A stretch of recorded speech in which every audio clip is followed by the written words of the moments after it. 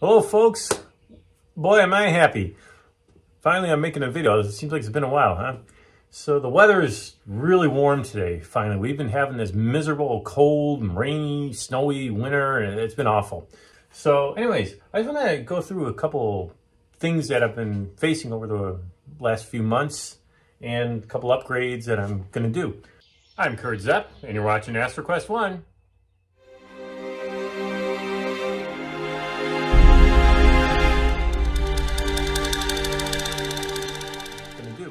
First off, I purchased this Dew Ring, the 8-inch Dew Ring for this scope, and I'm going to put it on there. I'm not going to go through a step-by-step tutorial on how to do it. I've missed the boat. There's already 10 zillion videos on it, and including one from Celestron, and I don't want to keep redoing the same other videos that everyone always does. So I'll put it on fast mode when I'm doing this, and so you can see me do it. But I'm not gonna, like I said, just go watch one of those other videos. They're really good.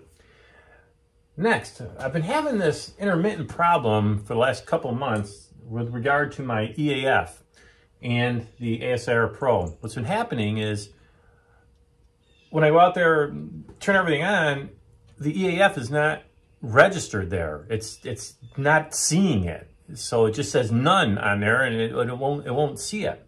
So what I've done is I've unplugged and plugged in the USB cable, and then it sees it sometimes. When I unplug it, I can hear it make that ding-dong noise. Like it knows it was there and it's gone.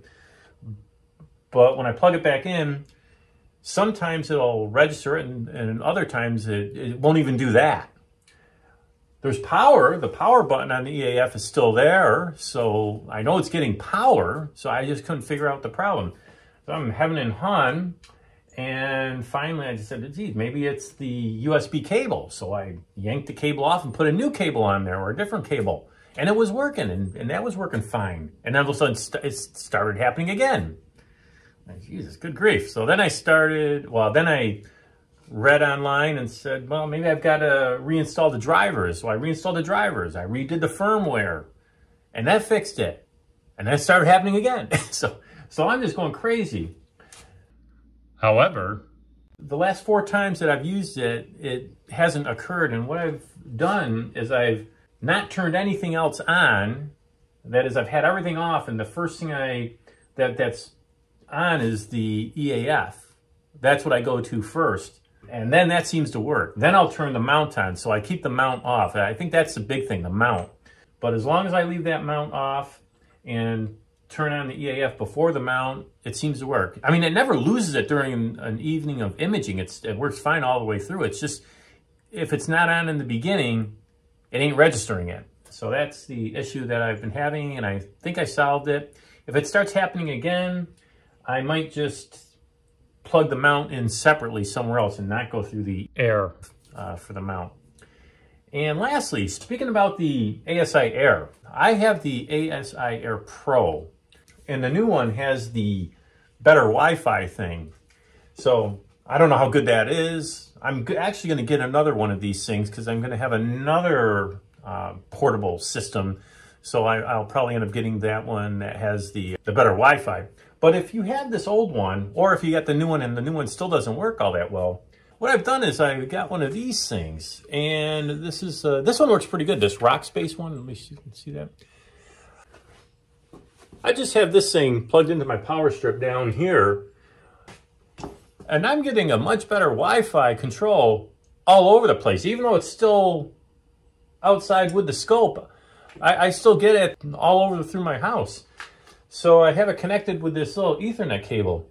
Now, another thing I could have done, what my friend Elliot Severin came up with, he has a 20-foot, which is a 10 meter, 8 meter Ethernet cable that he has his actually plugged into his garage, and he has his telescope mount out in his driveway. So I could do that too, so to increase your Wi-Fi signal, and this works really well. I was surprised.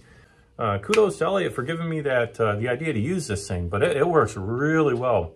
Now, I did purchase the one that ZWO recommended, that I forgot what the name of the Vonix thing. That thing's, I'll be honest with you, and not only the select, I don't think it increased any Wi-Fi signal. Not only that, it had like these lights on here. It was like the Saturday night disco party or something like that. So that couldn't have been good either. But this thing works much better.